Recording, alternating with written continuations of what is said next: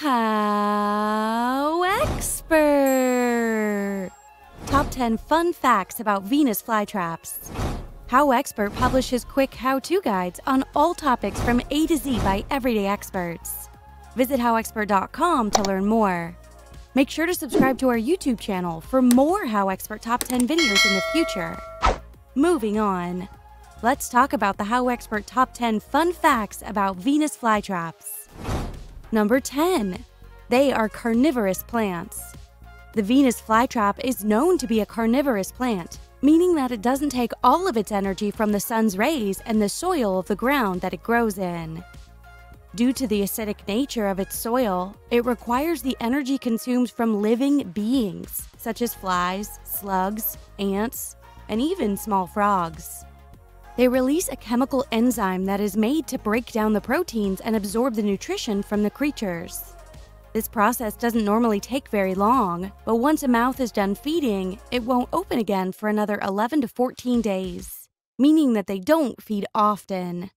This is how the plant stays alive, using the mouths on its body to trap small prey to break down and eat. Number 9. They aren't as rare as you think. Many people think that due to the humid climate these creatures grow in, that they're supposedly very rare and hard to find.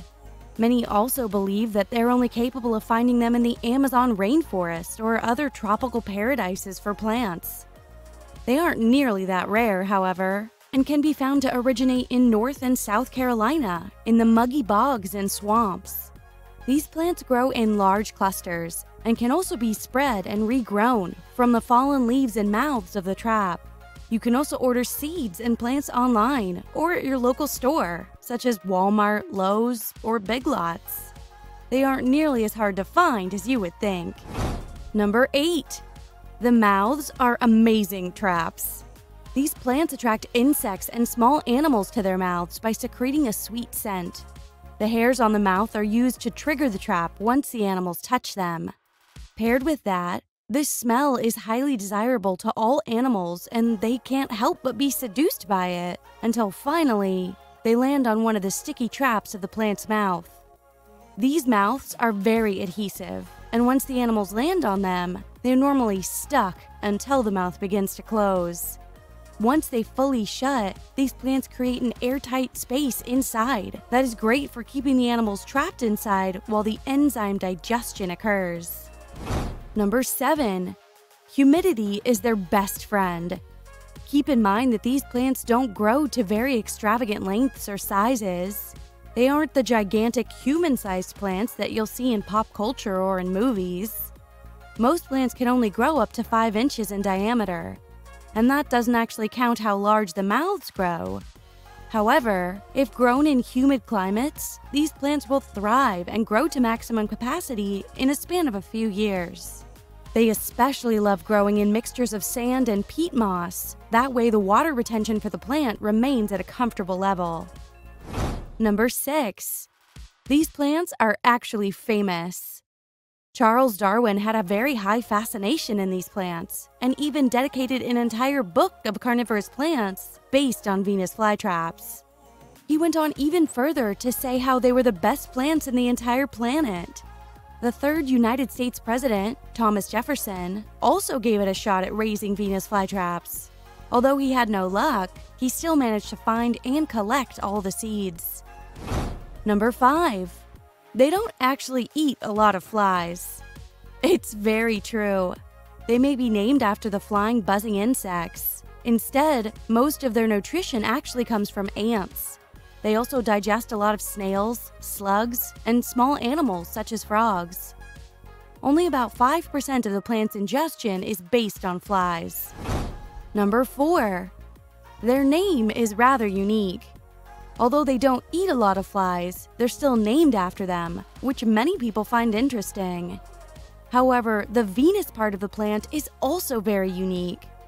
They're named after the pagan goddess of love, Venus, who is known to seduce men with her beauty and charms.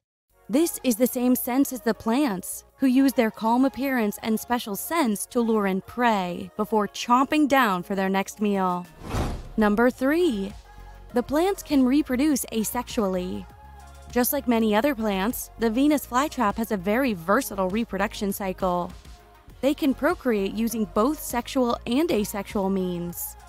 When asexual reproduction takes place, once the plant gets pollinated by insects, the plant will extend into the ground through the seeds and begin a stalk. After a flower blooms on the stalk, the scent will keep the insects away until the mouths start to bloom and appear on the plant. This is actually much more common a method that Venus flytraps use to procreate when compared to sexual. Number 2. The traps don't last long.